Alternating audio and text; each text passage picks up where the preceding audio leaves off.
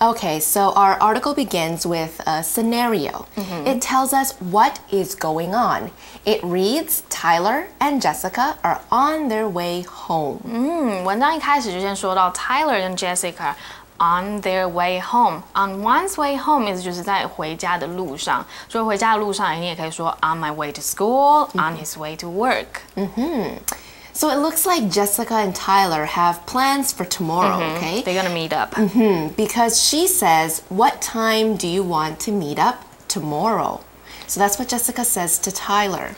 如果我们要问人，我们会用 who； 问地方要问 where。我们看到文章开头是用问 what time， 表示要问时间。Let's check out today's magic box for more details.